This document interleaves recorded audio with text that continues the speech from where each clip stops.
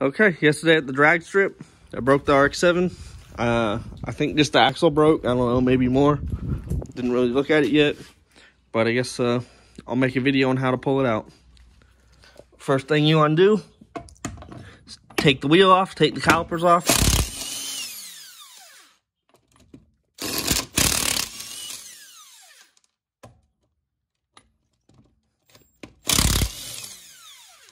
Oh yeah, next thing you want to do is take the caliper bolts off.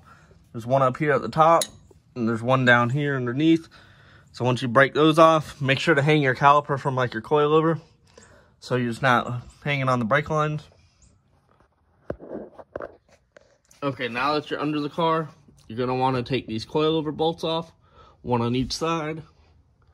The two diff bolts right here, one right there. And then there's, I think it's a 22 millimeter. There's one right there, one on the other side. And that little cup that it's holding the subframe on, I think that's a 12 millimeter. And then right here, let me zoom out. Why am I zoomed in? Right here, the little camber bar, I think that's a 17. And then your subframe should fall. Most people need to take their drive shaft out, but the only way to get it out is to drop the subframe with it, since it's a 488 diff. So I guess I'm gonna do that real quick.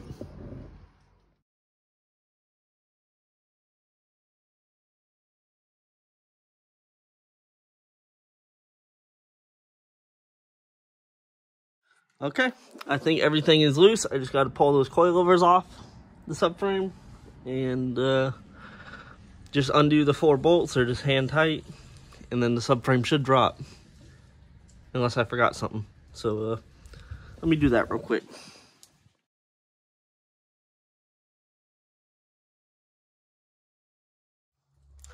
Okay, the diff and subframe should be falling now. This is actually a lifesaver, this little stand I got. It's a $99 Harbor Freight motorcycle stand. It holds the diff and the subframe at an even level. That way it comes down straight. And my diff and subframe are solid mounted. Okay, we're stuck right now. And my diff and subframe are solid mounted. So they have to go on perfect. And get you a pry bar too, just to pry them down. That's free. Something's stuck. I think it's just driver's side. No, it's free. It should fall. Okay, maybe you just gotta wiggle it around a little bit.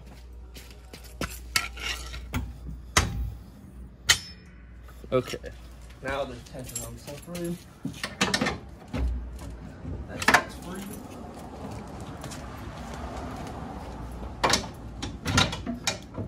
Okay, this is the stuck side. Alright, there we go. It should fall now. Oh, I see what it is. This stupid ass stand has like these safety things. There it is.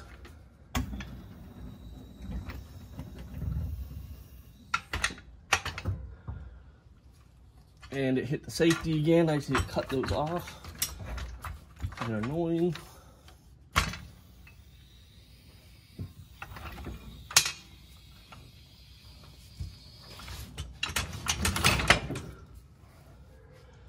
And now the drive shaft is stuck in the transmission. I forgot about that, but on this 488 rear end, the only way to get my drive shaft out and put it in is to remove it with the subframe. There we go. Now let's pull this thing out.